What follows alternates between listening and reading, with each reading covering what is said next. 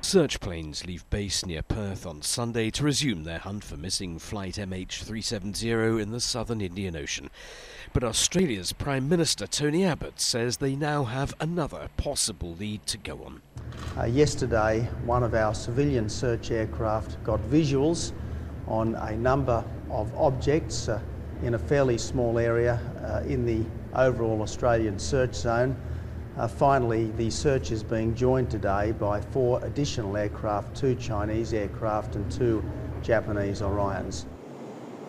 As with previous sightings of floating objects, there's nothing yet to connect them to the missing Malaysia Airlines jet and its 239 passengers and crew.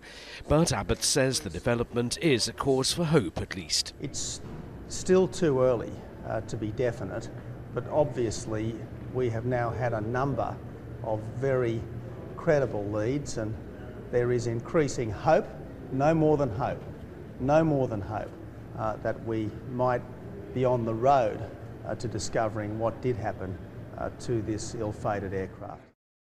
On Saturday, China said it had a new satellite image of an object some 120 kilometres from the Australian sighting.